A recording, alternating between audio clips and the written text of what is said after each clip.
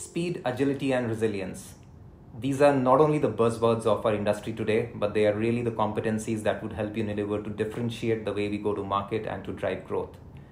With high disruption from challenges such as COVID, and also the emergence of e-commerce, which is driving much of the growth for Unilever, we really need to think differently as a business about how we plan, execute, and innovate in order to keep that competitive edge. Today, I'm extremely delighted to be joined by John Sicard, who is the CEO of Kinaxis and who is a great partner with us on deploying their rapid response technology to help us drive an agile and responsive supply chain. So John, thanks for joining me.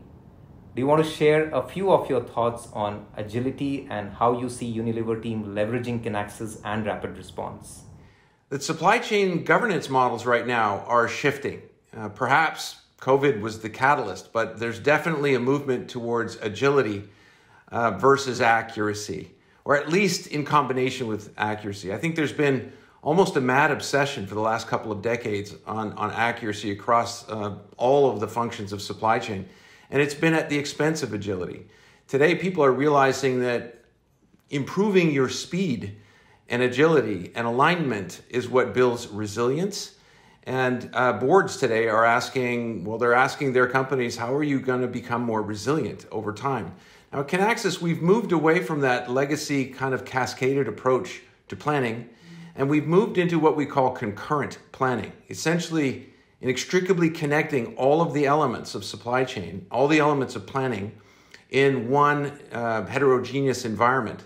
And by doing that, it's like putting everybody around the exact same kitchen table. Everybody can hear each other. Everybody is seeing exactly the same thing.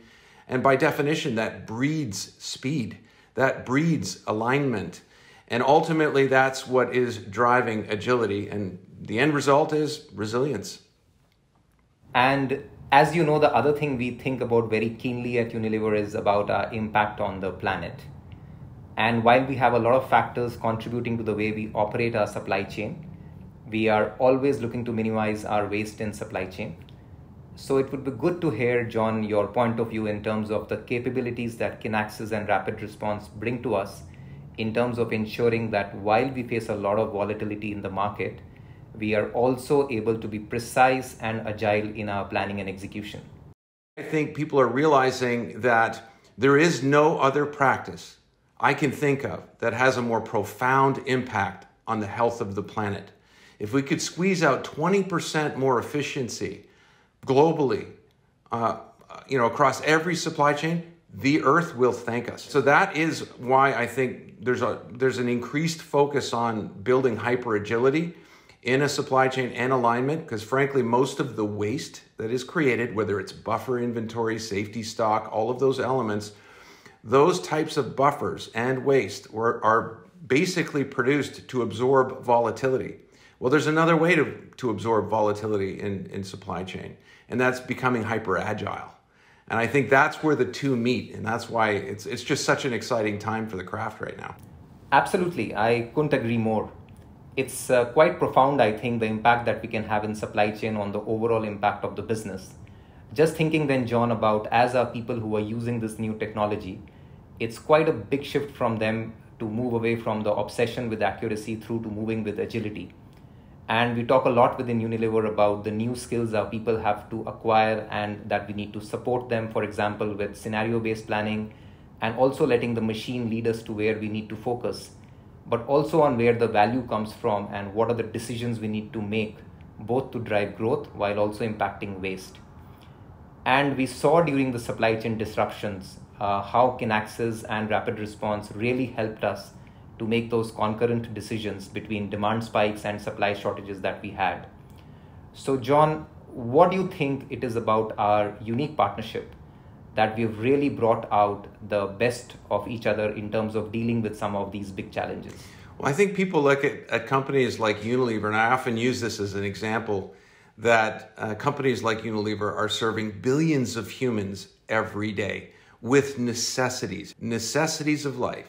And so it's natural, I think, that companies like Unilever would be leaders here. They would be leading ahead of the pack in driving what the future governance models will look like. I'm thrilled to be partnering because, for sure, leaders such as Unilever they're pushing boundaries, and they're thinking about the next 30 years. They're thinking about what will the next generation of supply chain practitioners be doing and how will they be working. And we're establishing those standards right now. So I'm thrilled to be part of this journey for sure. I think that we bring about some technological prowess, and Unilever brings about some procedural and process prowess. We bring those two together and magic happens. Yes, John. So lots to think about for us in the next decade as we look ahead.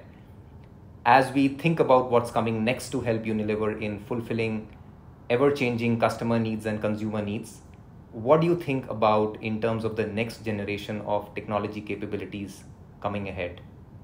Well, I think the next generation, and to some extent it's beginning right now, is leveraging machine learning and what I'll call automated intelligence to automate the obvious transactions that today we rely on humans to do. You know, they're spending their energy and their time implementing transactions that are completely obvious. And so that's wasteful. That's another area of waste. And so I think in the future, we're going to start to see the technology weigh in and take those transactions away, if you will, and automate them. They're obvious. Now, I think that really comes into play in a concurrent model where every transaction can be tested in both directions. You'll understand what the implications of every transaction is going to be in advance. And by achieving that, you'll be surfacing the 20% work that people will be focused on, which require human judgment. And what we call scenario planning, as we do today with Unilever, and running trade-off analysis to understand what is truly the best decision for the business. It isn't necessarily the mathematical optimal. Sometimes those are viewed as academically interesting, but humans would decide, no, that's really not the right thing to do when you're dealing with compromise. So I think that's where the future is headed, leveraging machine learning and automated intelligence to ultimately automate the obvious. That's great, John. Thanks for that. And well, clearly exciting times ahead for both of our organizations and both of our teams. Thank you for joining us today, and I really look forward to the partnership ahead.